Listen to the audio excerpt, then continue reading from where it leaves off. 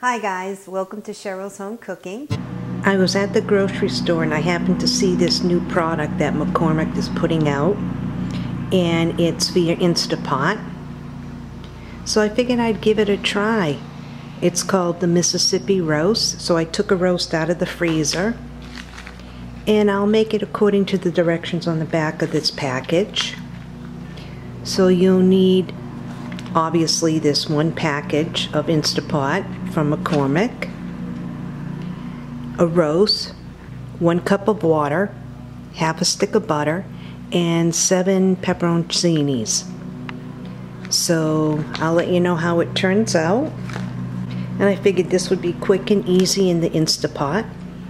The Instapot that I'm using is the one that the Easter Brothers of St. Louis sent me.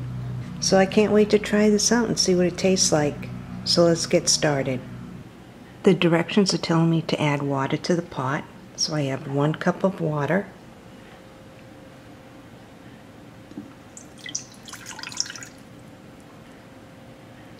Then I'll place the roast inside this pot. So I place the roast in the pot. It said to cut the roast in half. So now I'll open up the package. And this roast is about 2.5 pounds. So now I'll sprinkle the seasoning mix on top.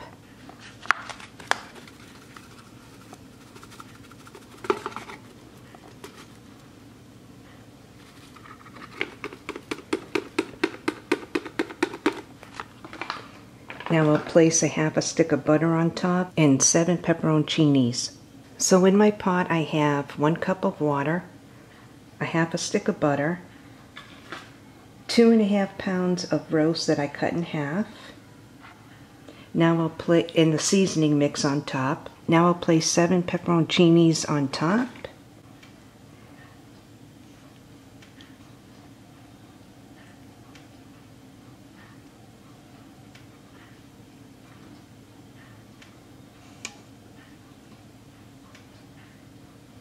I'll put my lid on, and then I'll set the setting to meat and stew.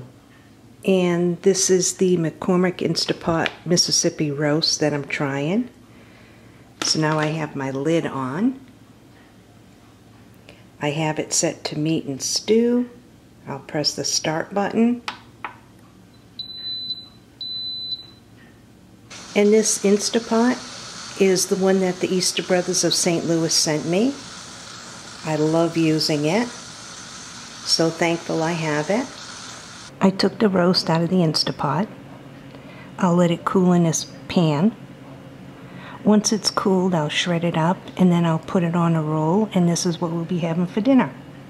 I let my meat cool and then I shredded it all up so it's in the juice. You can serve this over rice, mashed potatoes, but I'm going to serve it on a sub roll. Looks good, smells good.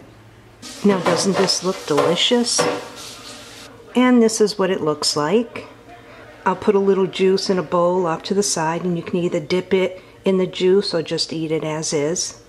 It really smells good. Well, thanks for watching, and I'll see you guys next video. Bye-bye.